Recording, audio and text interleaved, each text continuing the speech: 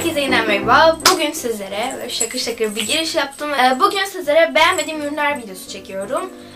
Bu da gene merakla beklediğiniz videolardan bir tanesiydi, yanidir umarım. Şöyle bir torbaya koydum. Son zamanlarda fark ettim ki gerçekten çok böyle beğenmediğim ürünler çıkmaya başladı meydana.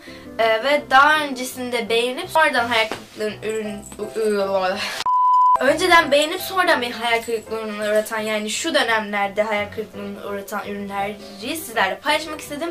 Ama mesela şöyle yaptım ben. Bir özelliğini bile beğenmediysem size bunu söyleyeceğim. Çünkü ve bu videoda göstereceğim. Çünkü sizin bir ürün eğer aklınızda varsa buradakilerden, hani o özelliğini de bilerek alın. Belki karar değiştirirsiniz diye. Aşağı zaten bütün bahsettiğim ürünleri yazacağım. Eğer video size çok uzun geliyorsa da oradan bakabilirsiniz. Her neyse hemen başlıyorum. Rastgele alayım. En büyük bu olduğu için tabii ki önce bu geldi. Head & Shoulders'ın bu kepeğe karşı etkili şampuanı. Ben bunun için, kız için kullanmıştım ve kepeğe karşı etkili olmasına rağmen gerçekten benim saçımı inanılmaz böyle bozdu. Hani yapısını bozdu, sertleştirdik ve kepek tarzında hani bir şeyler oldu. Ama şuna eminim ki gerçekten yapısını bayağı bozdu saçlarımın. İlk kullanımı zaten tamamen kötüydü. Bir de bakım spreyi olmadan kullandım. Her türlü bu benim saçımı mahvetti. Her saç tipine göre değişebilir ama benim saçlarım ince telli ve çok ince telli değil aslında ama gür de değil. Hani kalın telli de değil. Ortada bir yerlerde.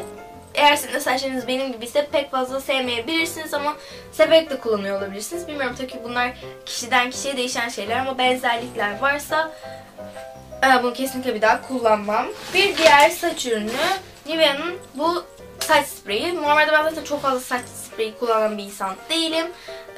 Ve yani kullanacaksam da elime sıkıp hani saçlarıma acım versin diye son zamanlarda öyle kullanmaya başladım. Çünkü gerçekten ne günlük hayatta ne de gösterilerimde bile pek fazla saç spreyi sıkmamayı tercih ediyorum. Hani kuaförde falan sıkılıyorsa anca sıkılıyor. Onun dışında pek fazla tercih etmiyorum. Ve Nivea normalde benim gerçekten çok sevdiğim bir marka. Zaten hani bunu fark etmişsinizdir diye düşünüyorum. Hatta bende bir tane daha saç spreyi var. Ben onu da kapıp geliyorum. Gördüğünüz gibi ikisi de farklı seriden farklı şekildeler. Bu şu anda göstereceğim bozuntuyu yapmadan önce gayet severek kullandığım ve çok doğal bir görüntü veren spreydi. Tam güzelmiş bu. Bu şeydi, yani basıyordunuz gelmiyordu. Bilmiyorum, bu şu an düzelmiş, gerçekten büyük bir fail yaşadım. Devam edeyim. Şöyle, yani bu yandan gördüğünüz gibi bunu göstermek çok kötü bir duygu. Böyle ürünü kusar gibi böyle saça şey yapıyor ve saça direktten kullanmak için bence hiç uygun değil ve gayet de sertleştiriyor ve hiç doğal bir sprey değil. Kesinlikle tavsiye etmiyorum. Böyle ürünü böyle bıraktığımda da devam ediyor ve aslında halde böyle püskürtüyormuş gibi oluyor ve hiç beğenmiyorum. Kokusu normal diğerleri gibi ama bir diğer saç ürünü, evet sensin. Loreal Sunkiss Renk Açıcı Jel. Bu ürün zaten firma tarafından oldukça hani diğer Türk YouTuber'lar falan da reklamı geçen bir ürün. Ve bence şaşırıldığını düşünüyorum. Çok açık konuşuyorum ama gerçekten çok güzel rengini açtı. Saçlarımın hani her ne kadar şu an eski rengine geri dönmüş olsalar da yazın gayet güzel açtığını söyleyebilirim ama saçlarımı çok yıprattı. Bayağı yıprattı. Böyle kokusunu güzel diyorlar ama evet, benim yaşıma uygun şey değil. Bunu savunacaklar için buradan direkten söyleyeyim. Zaten 2 kullanım falan kullandım. Ve dediğim gibi saçlarımı çok yıprattığı için bir diğer ürün, bu arada bu video uzun olursa şaşırmayın çünkü ürünler hakkında neden sevmedim, işte ne bekledim falan, bunları da anlatıyorum. Madame Coco'nun bu vücut spreyi, bu bana hediye gelen bir üründü zaten. O yüzden kendim almadığım. Orada zaten çok az kullanıldı ama bu direkt bir kolonya yani. Hiçbir şekilde vücut spreyi olarak bence hiç uygun bir koku değil. Ben bunu ne yapıyorum? Ben bunu odama sıkıyorum. Bence çok mantıklı. Bildiğim kadarıyla bu ürünün çeşitleri var. Gayet var. Gayet de odamı güzel kokutuyor. O yüzden oda spreyi olarak kullanabilirsiniz. Ama eğer vücut spreyi istiyorsanız bunu pek sevmeyebilirsiniz. Kolonyayı eğer vücut spreyi olarak kullanmak istemiyorsanız. Elle sıkılabilir. Bayramlarda falan böyle elini sıkabilirsiniz. Kaydı. Bu direkt kolonya diye piyasaya sürmelilerdi. Bir diğer bahsedeceğim ürün fırçalar. Önce şununla başlayayım. Eklips'in bu Sponge Brush isimli fırçası. Aslında görünümüyle falan gayet güzel, kullanır mıyım? Kullanırım.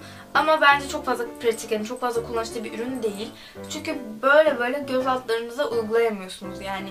Rendirmeniz gerekiyor ve bunu yaparken, yani ıslatmanız ve sıkmanız gerekiyor. Bunu yaparken de bende burası böyle koptu. Burası resmen tahta kısmı görünüyor yani.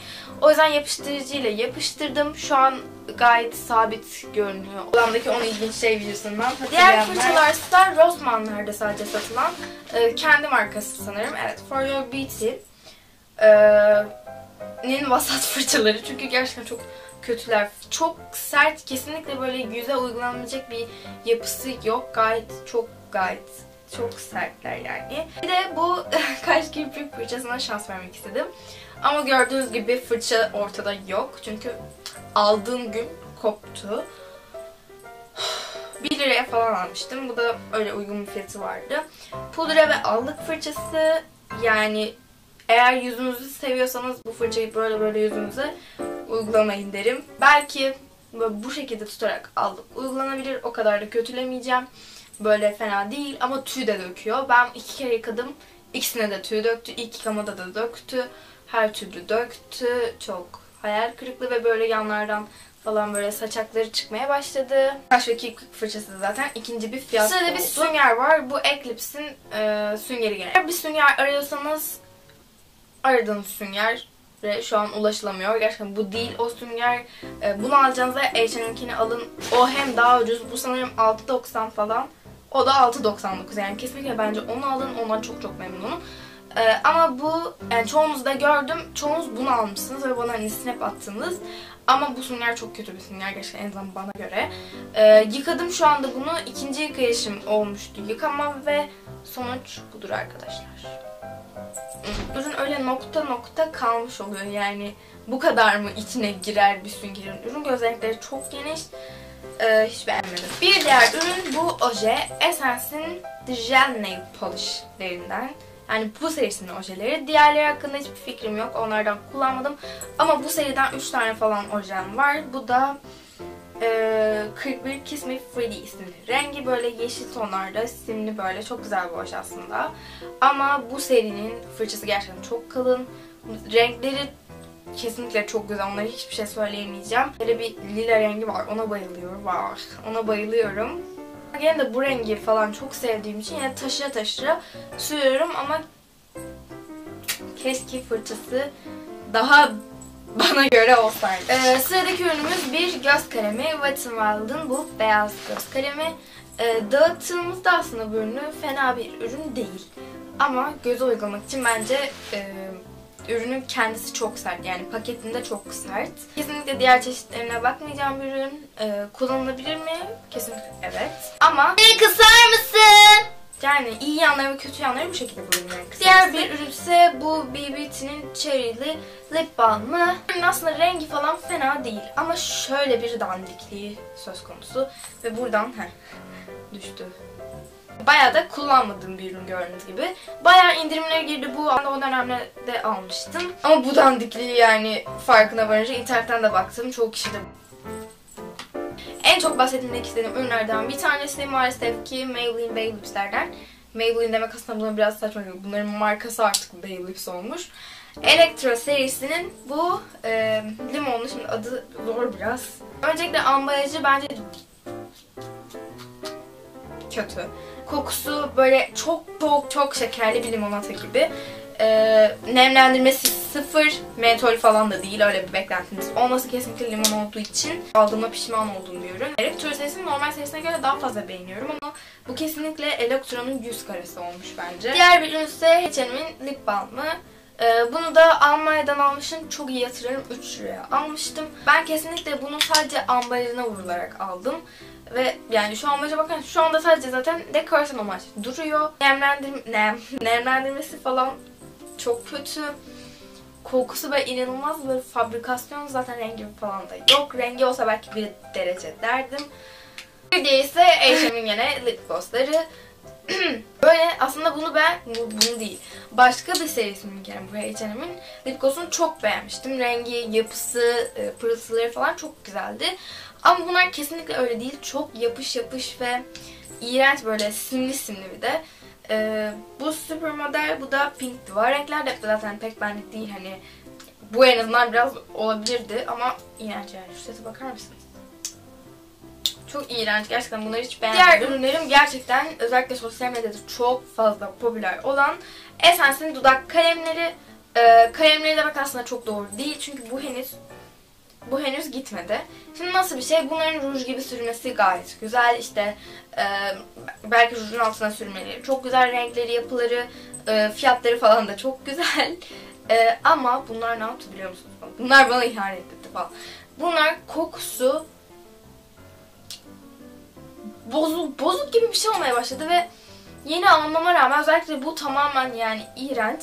Ben de biliyorsunuzdur belki 11 in the Nude de vardı. Ne oldu birdenbire anlamadım, iğrenç kokmaya başladı, onu attım.